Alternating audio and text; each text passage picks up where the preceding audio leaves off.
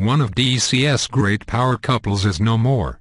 The press service of the Russian Tennis Federation announced Sunday that Capitals star Alex Ovechkin and Russian tennis pro Maria Kirilenko have broken off their engagement. Our Sport reported the sad news with a quote from Kirilenko.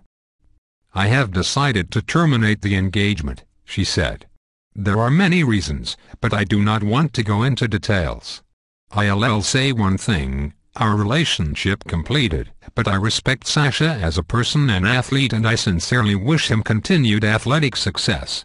At this moment, I am concentrating on getting prepared for the nearest tournament.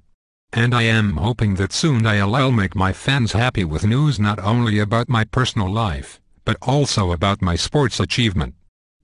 Kirilenko retweeted a link to the article on Monday.